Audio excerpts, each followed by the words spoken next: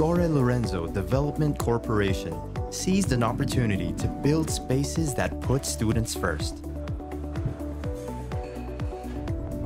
20 years later, we have grown to be one of the youngest, most progressive, full-scale developers in the country. But our success didn't happen by chance. It happened by design. We purposefully selected locations around the biggest colleges in Metro Manila with our premium university residences.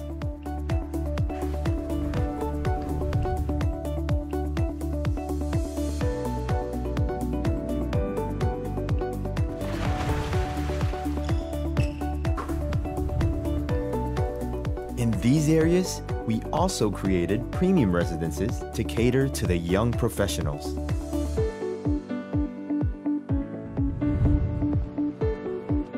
We invested early in cities we knew would grow into centers of business activity and tourism to develop at just the right time.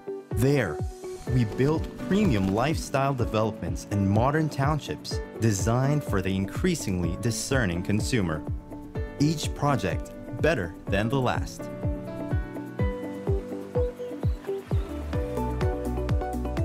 Today, the Torre Lorenzo name is equated with high-quality construction, innovative design,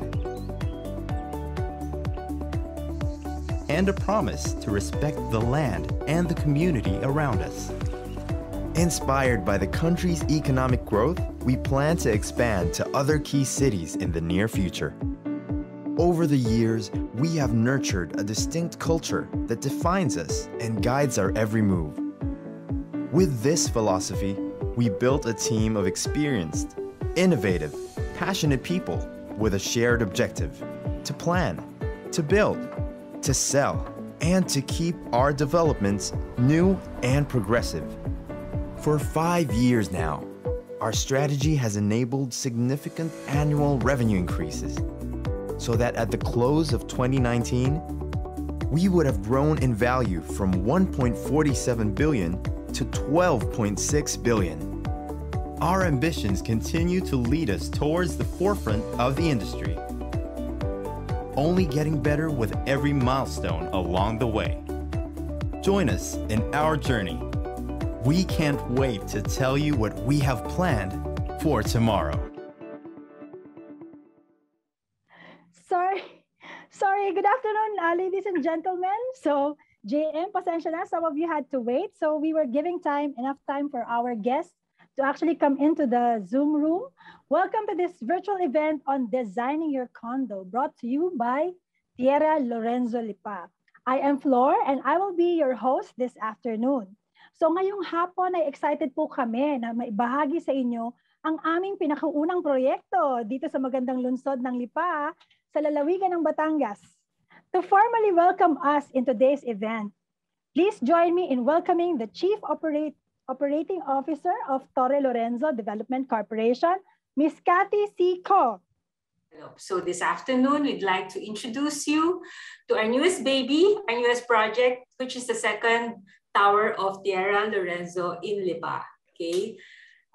Torre Lorenzo has always been looking at new areas to develop at. We don't like to be in areas which are crowded with other developers already.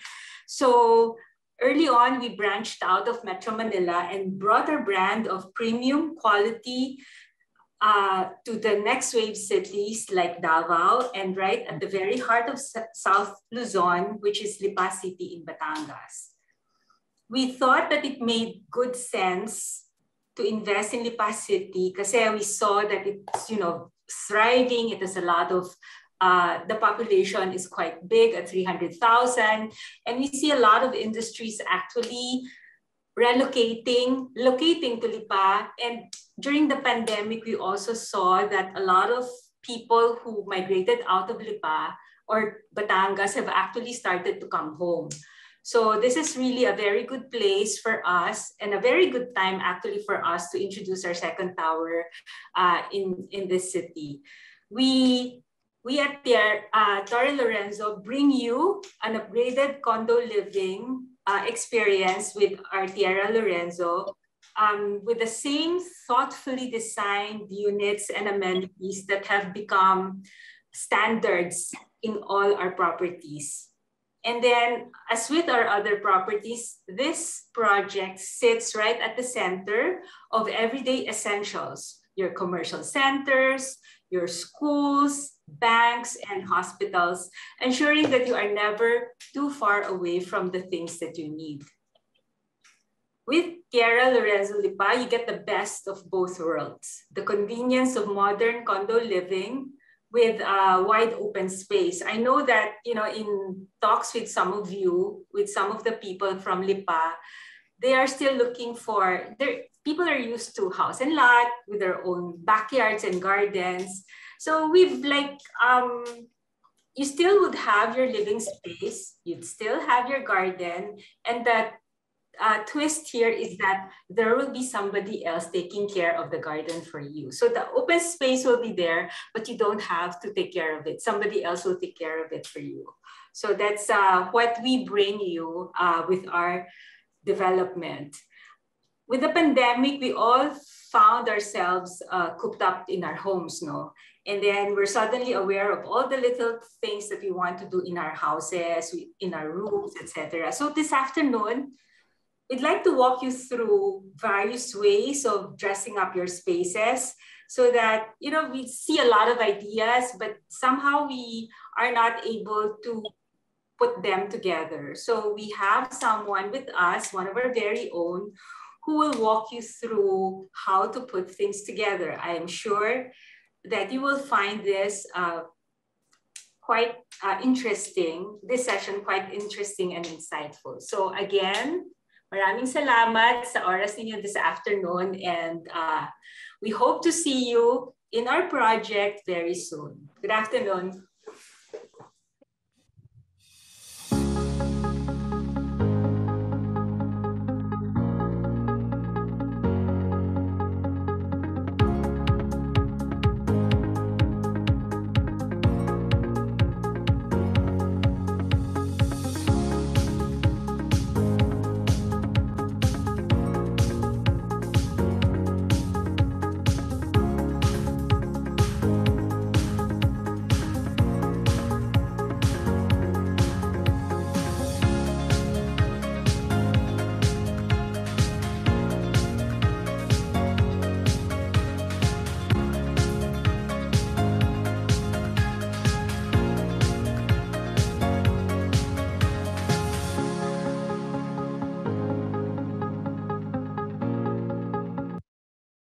Magandang araw po sa inyong lahat. Gusto ko sana i-share sa inyo yung bagong project namin sa Lipa, which is ang Tierra Lorenzo Lipa. Meron siyang 2 residential towers at isang award-winning hotel chain ng Dusit International, ang Dusit Princess Hotel. Ito po ang kauna-unahang project na may ganitong kalidad sa lungsod ng Lipa. In collaboration with Dusit International, with Dusit Princess Lipa, makikita ang pinagsama-sama na galing ng Thai at Filipino brands of hospitality and attention to detail kung saan talaga kilala si Torre Lorenzo. Ang mga residential towers ng Tierra Lorenzo Lipa ay may mga upscale amenities katulad ng playground, right? Multi-purpose pavilion, recreational swimming pool, fitness center, at atriums. Pagkatapos ng success ng aming Tower 1 launch, gusto naming ipakita ngayon sa inyo ang pinakabagong itatayo na Tower 2. Ang Tower 2 ay merong 11 floors, 10 dito ay residential floors. So sa Tower 2, meron din siyang 1 bedroom at 2 bedroom units. At part ng highlights ng Tower 2 ay ang studio units na hindi inalok sa ating Tower 1. Ito naman ang ating mga unit deliverables sa Tower 2. So meron na po siyang mga cabinets, kitchen countertops, sinks, right? At po sa floor layouts, okay? Actually, dito ang idea sa overall construction design ng residential towers, meron siyang open space para makita yung ganda ng Lipa weather and environment. Na-consider din sa design ang sky roof para makapasok yung natural sunlight sa lahat ng floors. For the units, ito po ang studio unit layout. Tamang-tama lang po ang space for solo occupants. For ang one bedroom naman po, perfect siya for startup families. At ang two bedroom naman po, perfect for bigger families kung saan nakakapag-share ng common space. At the same time, may rooms din pa din sila for privacy. Ngayon naman, excited ba kayo makilala ang aming technical planning and design team head? Right? Nandito siya ngayon para ma-share naman ang kanyang expert tips kung paano natin mapaganda at magagawang functional ang pag-design ng mga condo units. I'd like to introduce Ms. Architect Patricia Orbeta. Good afternoon, everyone. Hello, fellow Batangueños. Just to give you a short background, my father is from Bawan, Batangas. So I remember when I was a kid, so the whole family would go there every weekend, you know, just to enjoy simple provincial life, the nature, ang food especially. You know, I think that's one of my best childhood memories. Ngayon, that's why this project here in Tierra Lorenzo Lipa, it's kind of very special to me kasi it brings me back to my roots here in Batangas. So anyway, so I'm so excited today to share with you some tips, some simple design tips para you can design your own condominium, your own unit. So actually, you don't need any interior designer. After today, siguro baka you'll have the confidence na to design your own unit na. Sige, so let's start. So first step is marireceive nyo yung bare unit nyo. So this is the bare unit na nakikita nyo on the right side. So ito turn over sa inyo yan. I suggest na pag once na na-inspect nyo, i-check nyo lang the following items. So the location of the electrical outlets, the cable outlets, location ng aircon, tapos how many lighting fixture pwede nyo mailagay, tapos the window, lahat yan, kailangan nyo inspect. So kasi that will guide you pag-design nyo ng space. So yung iba sa inyo kasi sasabihin na how do I design my own space? Wala akong experience pa. And then where do I start? So don't worry. I will give you some basic concepts na pwede nyong pagpilian. Madaling-madali nyo lang itong magagawa on your own. Sige, so next slide please. So the first concept natin is what you call contemporary. So ang contemporary is the now and the future. So whatever, kung ano yung in thing now, today, kung ano yung mga nakikita nyo na furniture sa mga furniture shop ngayon, yan ang mga contemporary na furniture. But sabi ko nga, ang contemporary design is always subtle in design but sophisticated. And then try to focus on color and then add more texture on it. So as you can see on the photo, no, so you'll see the sage green bed. Tapos ang texture niyan are the gold metallic accessories. So this is one of our this is the master bedroom in our model unit in Lipa Tower 1. So if you want, you can see it. Visit the place para makita nyo how we did the design. So that's the contemporary design. So the next one is minimalist. So actually minimalist, ito ginagamit ito ng mga Japanese actually. So it's a combination of monochromatics and in color. So and then with modern design finishes, but they combine it with natural elements such as wood. So makikita nyo on the photos, very simple and straightforward ang mga furniture, pati ang walls niya, ano lang siya, very light gray lang ang color, and then, but look at the floor and the accent chair. So they combine it with a natural element, which is wood. So that's minimalist. Okay, the third one, the third concept is coastal or beach concept. So I think this is the easiest concept na pwede nyong gawin, ano? Kung ang bare unit nyo, for example, are painted in white na, so you don't need to paint anything anymore. You just add mga organic furniture like rattan and wicker chair, ganyan. So, and then a playful use of blues and white colors. So you can achieve this concept already. So the next concept naman is industrial.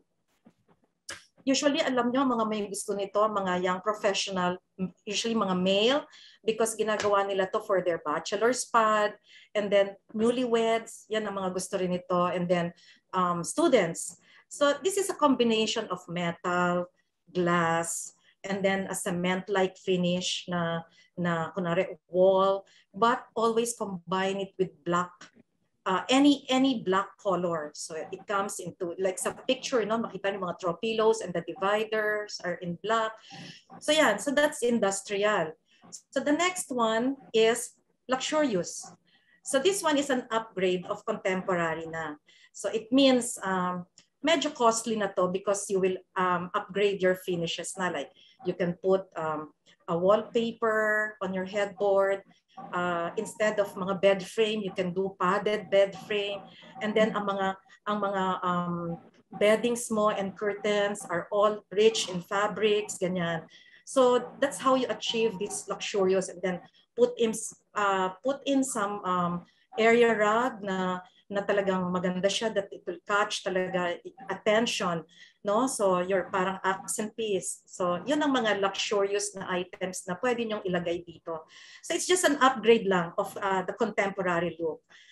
So based on this concept, so I gave you already 5 concepts. So once you decide your final concept, so meron ka ng decision, okay, ito ang gusto ko. Now this is my the first tip that I can give you, choosing the right color. So how to choose the right color? When you go to mga MC Home depots natin, mga depot stores natin dito sa Manila, they have mga coloring stations dyan. Complete lahat ang mga color palettes nila. So dyan kayo pwedeng pumili ng mga color combination nyo. But again, I will suggest some color combinations for you. Let's just go back to the concept na sinabi ko sa inyo kanina, the 5 concept, kasi that will guide you talaga. So first, contemporary. So sabi natin, it's the in thing now. Ito yung fad ngayon. So do you know that this year, 2021, ang Pantone color of the year is gray and yellow. So you can do all shades of gray, gawin yung monochromatic yung walls and everything, cabinets, lahat. But again, focus on color and texture. So you'll see the color comes in the rust sofa. And then the texture naman, makita nyo, nandun ang rugs, nandun ang area rugs, and then merong mga decors kayo na pwedeng ilagay. So yan ang contemporary. So all shades of gray, you can choose neutral colors and then with a punch of color. So yan. So the next one is minimalist. Again, we use the gray kasi nga it's neutral color. And you can also use any neutral colors like beige or cream. And then, di ba, ang sinabi ko kanina is combine it with the natural element. So ito, kinombine dito ang wood element, which is makikita niya nasa closets. And then, naglagay pa sila ng parang wood accent sa ledge ng windows. And then, makikita nyo lahat ang furniture are all in wood. But look at the design of the furniture. The design of furniture is nasa modern siya. Kasi nga, di ba, it's monochromatic and modern in finish and design, but combining it with natural element, which is the wood. So yan, so you can do that. Neutral colors, again, pwede kayong mag-cool gray, warm gray, and then with wood accent naman, ang minimalist. Okay, the next color combination that you can do is the coastal. Sabi ko nga, this is the easiest. If you have a white colored walls, bili lang kayo ng white sofa or off-white sofa and then throw in some patterned throw pillows like stripes, solid blues, and aquas color. So playful use lang of colors dito, blue and white. So pati decor nyo ganun. So you can achieve this coastal concept na to with these colors. So the next one is industrial. So again, it's black and gray with a metal and glass. And then you can add color by, for example, if you have an extra wall na pwede nyong gawing stone wall yan. That will add color pa rin. But usually ang industrial talaga, it's usually in gray and in black. So yan. So yan ang mga colors ng industrial concept. So the next one is luxurious. So this one, pwede kayong mag-combine ng, for example, neutral colors like in sand, colors, any shades.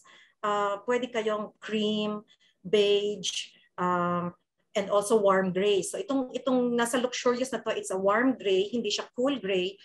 But then you combine it with this rich tone wood stain.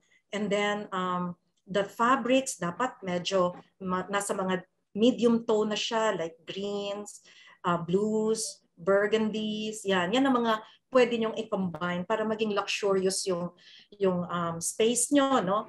So also, sabi nga natin kanina, di ba? It's an upgraded version. So may kita nyo that there's parang an intricate design na sa headboard. And then the coffee table has a natural stone top. Yan. So may mga patterns na lahat yung mga curtains and area rugs. So even the fabrics and the bed sheets natin are very rich na siya. So medyo costly lang, pero if you really want this the look, yan, you can achieve it on your own lang. So usually ang mga may gusto nito are mga siguro mga couples na mid-30s and to 50s, and then young executives, ladies, ganyan. And then usually mga retired couples gusto rin itong mga ganitong concept. So yan, so you can achieve those, no? So the next one, the last one is a very simple concept. So it's just monochromatic. So you can do all white, all beige, all gray. But what my suggestion is you put plants. Okay, so you add plants lang kasi ang plants give life and color to any space. So look, when you look at the photos, kahit na all white lang yan, basta may plants dyan, it's a perfect color, ano na yan, accent na yan in your space. Okay, so now you have the color na. So again, sabi ko nga, you just go to any Home Depot natin, ang daming coloring stations dyan, at saka marami silang palette. You can choose from them, and pwede nyo nang ipamix sa kanila yung gusto nyong color. So after color, my tip number 2 naman is furniture sizes and design. So how do I choose the right furniture sizes, especially kung let's say ang condo ko is a studio unit. Paano ko mapapakita na hindi masyado cramp yung aking unit, ano? So here are my 4 tips how to choose your furniture. So kasi challenge talaga if you have, like for example, a studio unit. Paano natin mapapakita medyo ang space is bigger, larger, para may illusion na gano'n, ano? So number 1 tip ko how to choose the right furniture is you go undersized. When you go to any furniture store, may kita nyo dyan, nandiyan ang mga sofas, dining tables, lahat. But you ask yung mga assistant doon, kuya, nasan yung mga compact furniture? Kasi ito yung mga undersized na furniture. So you go with undersized. For example, kung 2-seater yan na sofa, meron pa yung mas maliit, but they're very comfortable, ha? So yan. So yun ang tip number 1 ko. And then the number 2, you'll see, can you go back again, Tricia? It's regarding the sofa. Look at the check mark.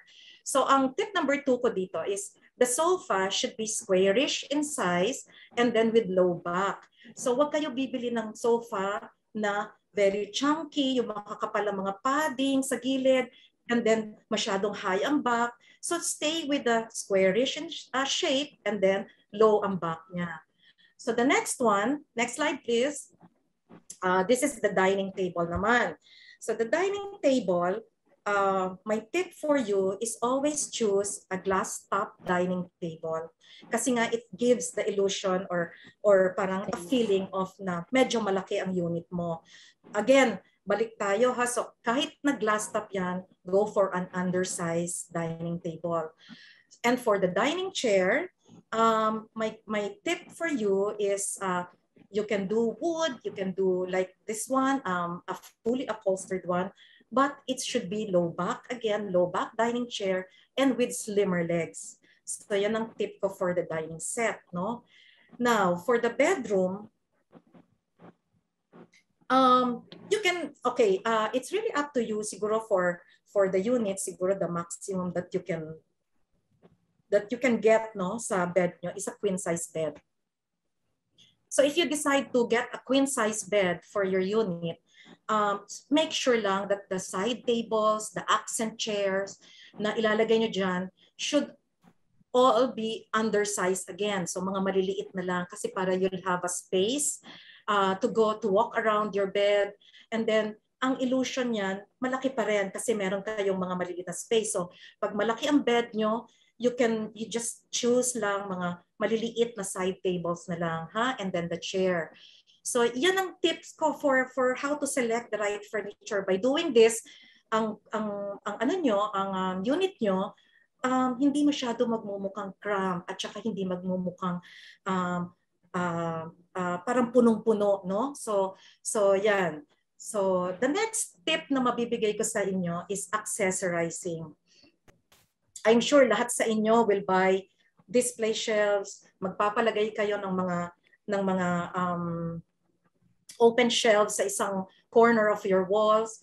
So I will teach you how to do accessorizing properly. Okay, so rule of thumb, my tip number 1 here is always go for odd numbers. So if you put a design or a decor on your shelf, so always in odd numbers. So if you see the photos on the left, there's a accent mirror with 2 decors lang. So yun lang, 3 lang siya. And then if you look naman at the photos on the right, makita nyo na kahit bilangin nyo yan. So that's all in odd numbers. So yan ang rule of thumb, no? So odd numbers lahat. So ang number 2 tip ko sa inyo how to accessorize is layering. Patricia, can you go back 1 slide pa? Yan, so layering. So if you have mga photo frames, for example, a painting that you want to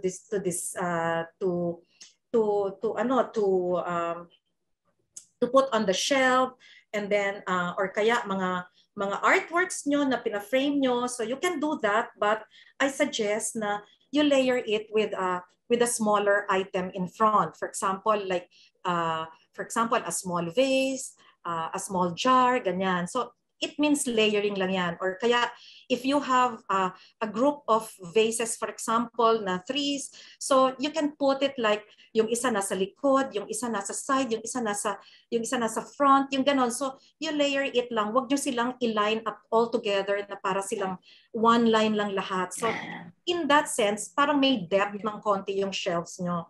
Okay, so ang tip number 3 ko, so next slide na, Tricia. So ang tip number 3 ko is balance, no? So if for example you have a big tall vases, may dalawa kayong ganon, so wag niyo silang pagsasamahin on one shelf.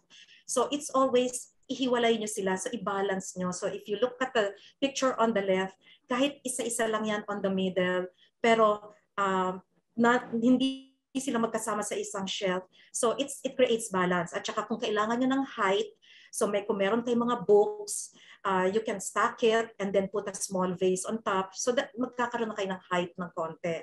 So yun lang, balance. So the last tip na mabibigay ko sa inyo for accessorizing is again to put plants. Bakit? Because plants give texture, height, color, and again, sabi ko nga, gives life. So sabi ko, sana if you can do it, sana live plants ang ilagay nyo.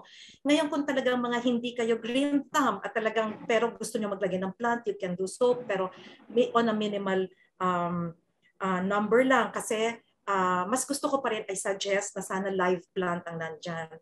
So those are my tips for accessorizing. So you have color na combination, you know how to select furniture, and then you know how to accessorize your decor. So ang fourth tip ko sa inyo is lighting. Okay, so I think this is the most important tip siguro to create this good ambience. Kasi hindi lahat sa inyo, some of you gusto a good ambience, may mood lighting sa unit nyo. So how do I do this? So ano ang cheapest way? Ito ang mga tips ko sa inyo. So nasa inyo na yung bare unit nyo, di ba? So na-check nyo na merong isang provision ng light. For example, for a studio unit, may isang provision na light sa gitna ng living, dining, and bedroom. So paano ko ito ma-achieve yung gusto kong ambience? Paano ko ito magagawa ng magandang lighting? Okay, so ang number one tip ko is to buy track lights. Okay, ang isang track ngayon, you can put 5 lighting fixture, the whole section of your unit. It can illuminate already the whole section of your unit. So ang mga track lights ngayon are very modern na in design. So unlike nung siguro mga 80s o 90s, ganyan. So medyo hindi natin ginagamit ang track lights kasi nga medyo old pa ang design. Pero when you look at it, pag nagpunta kayo sa mga lighting stores, ang track lights ngayon are very modern na in design. So you can use that. So that's the easiest way and cheapest way mag-track lights kayo. And then the second lighting na isasuggest ko sa inyo is this wide pendant lighting. Okay, so these lights naman, it has parang mga long arm that spreads horizontally. So medyo wide ang angle niya. So pag nag-illuminate siya ng room, medyo wide siya.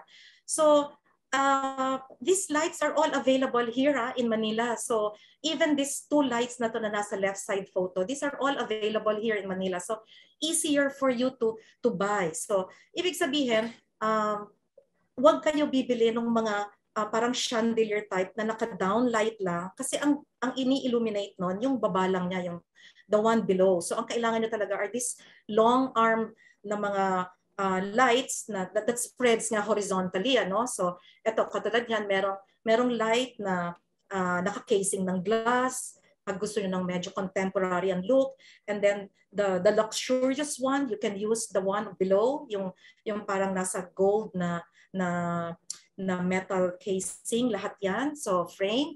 So yan ang mga ideas natin for light. Tip number 3 is to get, next slide please, is to get table lamps. If you can afford to get at least 2 table lamps and 1 floor lamp, so that would be great. You can create the mood lighting that you want. So but if cannot afford ang floor lamp, just choose at least minimum of 2 table lamps para ma-spread nyo lang sa unit nyo. So those are the tips for lighting. So the next one, I think this is my last na, no? My last tip is invest or get 1 accent piece for your unit. So balikan ko lang, no? So yung lighting na yon, yung kanina yung lighting, yung wide pendant light, pag yun dinicide nyo to get for example, for your living and dining, that would be your accent piece already. So ano ba tong accent piece na to? So it's parang pag nakita ng bisita, for example, may bisita kayo, no?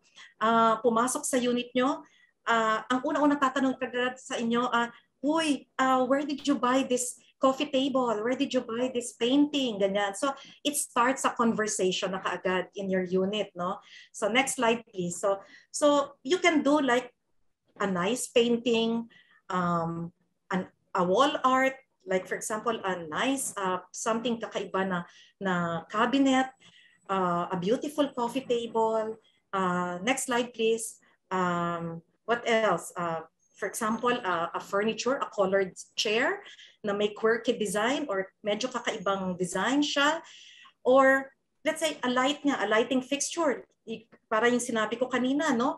So that will be your accent piece na, or just a plain decor. Kasi ang decor that sits on your coffee table, so kung medyo kakaiba siya talaga, so that's a conversational piece na.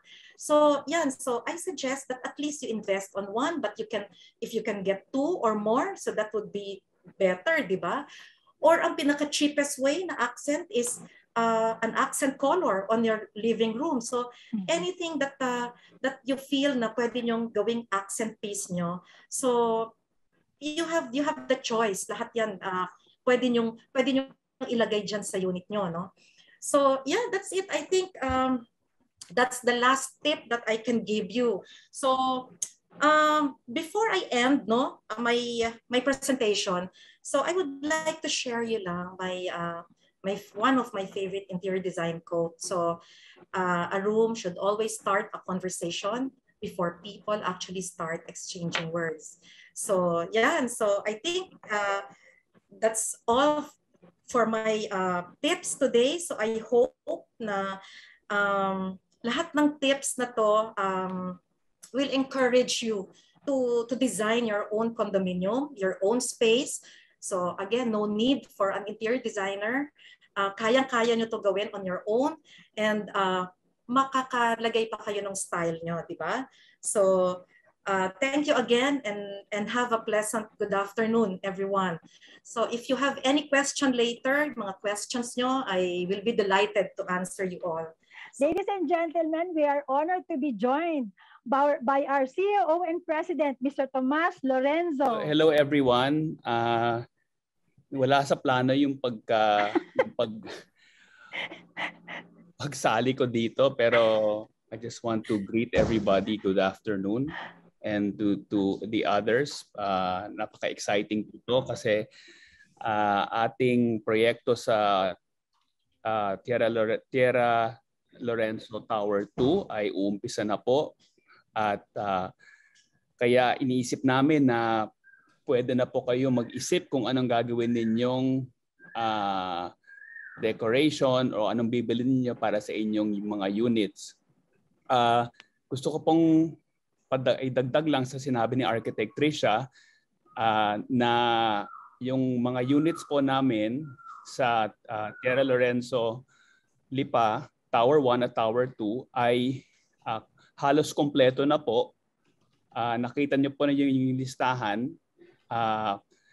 Kompleto na po. Ang kailangan na lang talaga furniture, water heater at washing machine kung kailangan po ninyo. At saka po, madalas ako pumupunta sa Lipa, nakikita ko na marami na talaga mga tindahan ng mga furniture doon sa mga mall. Marami rin sa inyo ay sigurado bumibisita sa ibang mga lugar dito sa may Metro Manila o kahit sa Batangas City. Marami rin po doon na mabibilhan na mga furniture. Kaya kasi po maraming nagtatanong sa amin kung anong pwedeng gawin sa kanilang unit. Yung iba po, nakita mo naman yung ginawa ni Architect Tricia. Simple lang yung ayos nila. Yung iba naman po, medyo nagaganahan para maglagay ng mga furniture. Pero kung ano po, kahit ano pong gawin ninyo sa inyong unit, handa po kaming tumulong hanggat kaya namin para makuha ninyo yung inyong naisip o yung inyong aspirational na condo unit. Tapos sila Architect Tricia po, napaka hands-on po yan. Totoo na ang dami niyang mga tips. Yung mga tips na binigay niya kanina ay halos yan ang maririnig mo sa mga interior designer. Kaya po malaking tulong na to na makinig kayo kung anong pwedeng gawin sa inyong mga unit.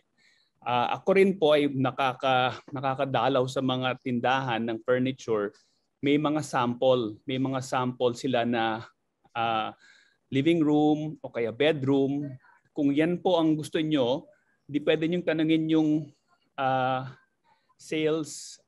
salesperson doon kung saan, kung magkano siya o ano yung kung anong kailangan gawin para makuha yung ganong yung look ba.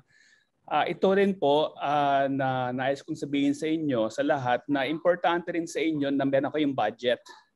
So isipin niyo muna yung inyong budget bago kayo bumili para hindi kayo biglang gumastos sa isang bagay na napakamahal at mawalan kayo ng pondo para sa ibang mga kailangan sa bahay.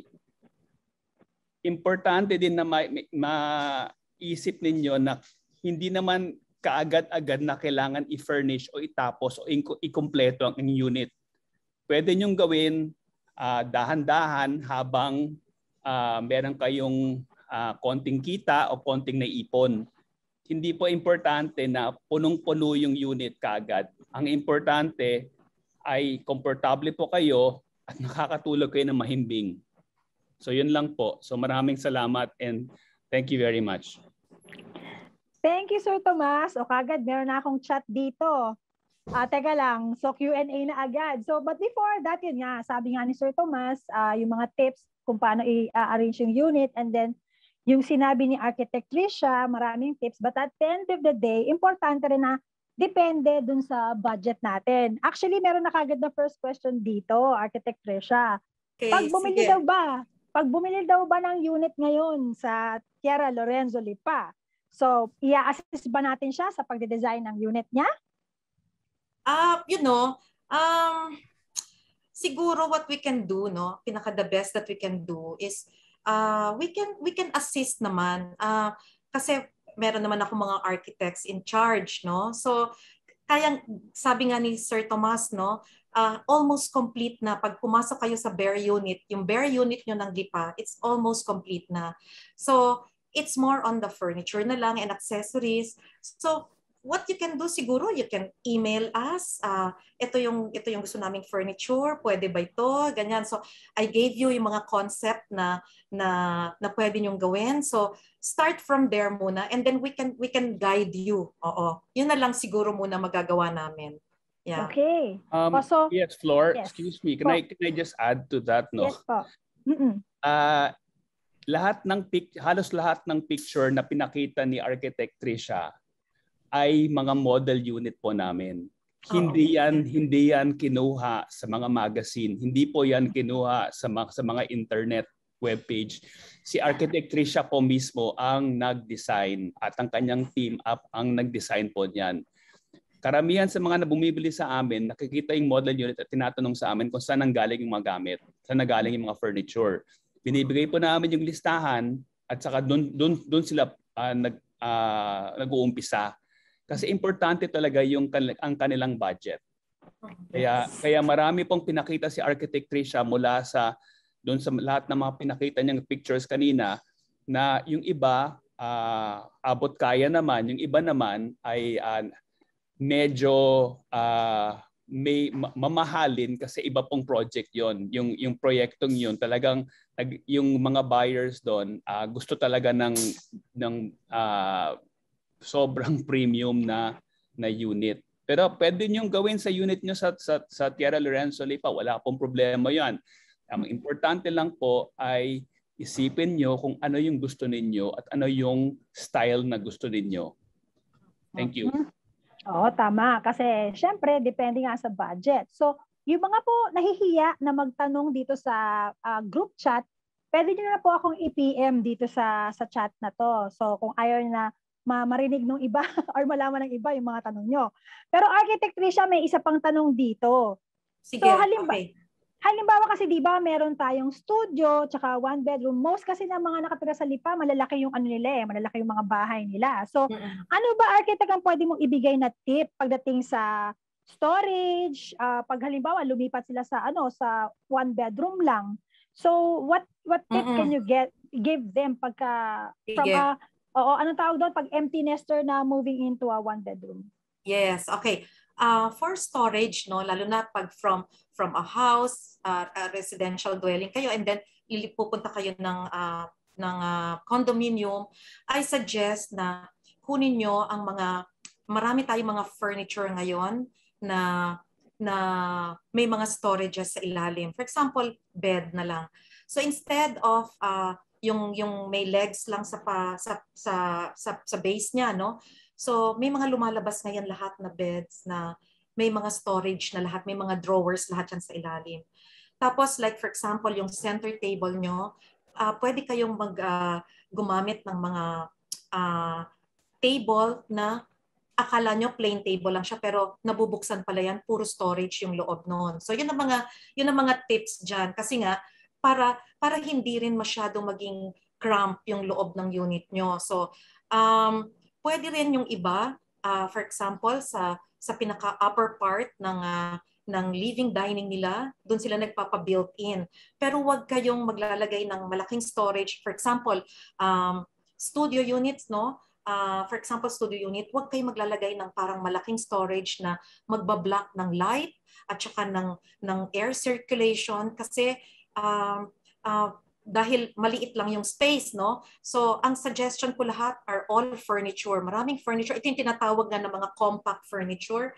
Marami sa kanila na puro may mga storages lahat sa ilalim na pwede nyong gamitin. So, yan. Yan ang tip ko lang for storage. Actually, nakakita na rin ako ng mga ganong klase ng furniture ngayon sa sa mall eh.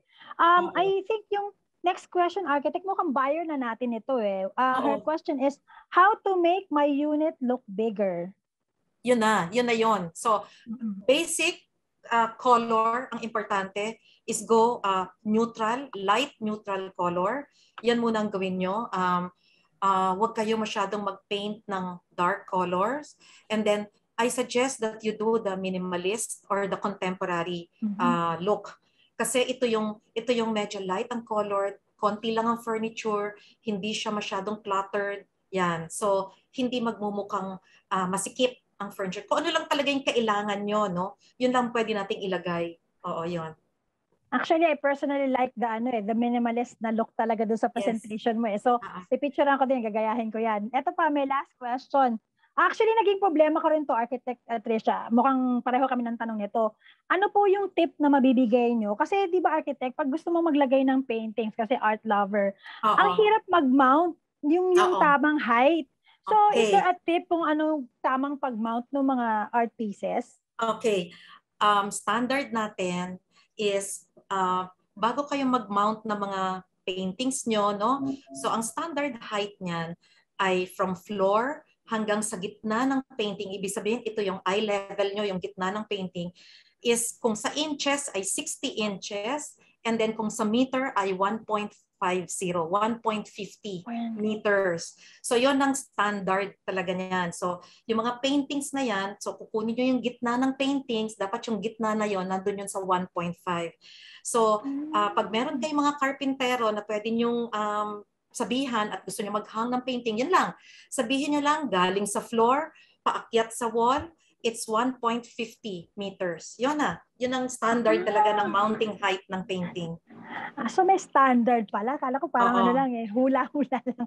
Sakapat mo lang. Pero yan yan ang pinakamahirap na ginagawa pagka, especially kahit naman sa bahay, yan ang pinakamahirap yung mag-mount ka ng mga paintings. Okay, so anyone else po na gustong magtanong? Kung hindi man sa chat group, baka gusto nyo, pwede nyo namang i-unmute po ang mga sarili ninyo. Kung meron po kayong katanungan. Okay. So, kung wala na pong katanungan, thank you so much, Architect Patricia, dun sa mga useful tips mo. Magandang hapon po ulit sa kanilang lahat. Sana po'y natuwa kayo sa ating sharing ni Architect Patricia this afternoon.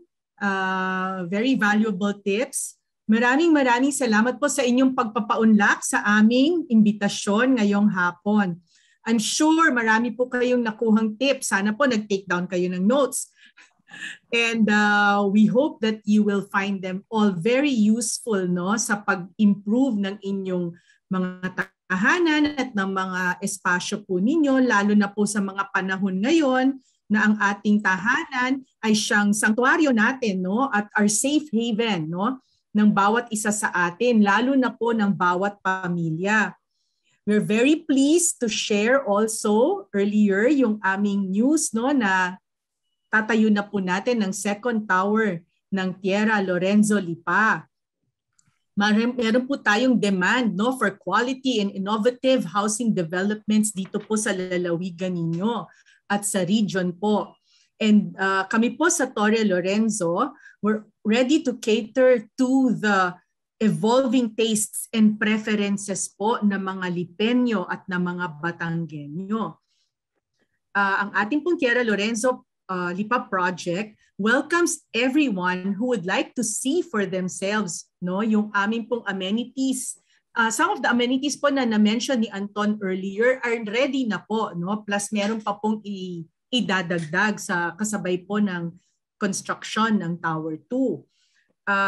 And at this point, we'd like to invite you, no? If we can have the slide, please, Tricia. Yeah, ito po, no? Sa mga gusto pong pumasyal sa aming proyekto sa Tierra Lorenzo Lipa, sa Altamirano Street po ito, you can scan the QR code na naka-flash po ngayon dito, or tapos fill up niyo po yung mga questions doon. Simple lang naman po, maiksi lang po yun, ano? And or you may also call, no, our sales division head in charge of Tierra Lorenzo Lipa, no other than Miss Richie Zavalla. Nandyan po ang mga contact information ni Richie. Babae po si Richie. Ayan po siya. If you can spotlight on Richie so that siya pong hahanapin ninyo. And she has a team, no, of people there. Every day po may mga naka-assign po doon. So please, but it would be good po, no, because of social distancing and yung ating health and safety protocols, it would be good po to set the appointment first para po schedule po natin ng maayos ang mga viewing po ang inyong tripping. Tapos we are happy to extend to you. We will give complimentary TLDC tokens for those who attended this afternoon's event when you book your visit to Tierra Lorenzo Lipa. So ayan po ang mga ways, no, to book your visit to our project. So we definitely look forward to hearing from you soon. And once again, maraming salamat po sa oras na ibinigay po ninyo sa amin ngayong hapon na ito. Please stay safe and take care.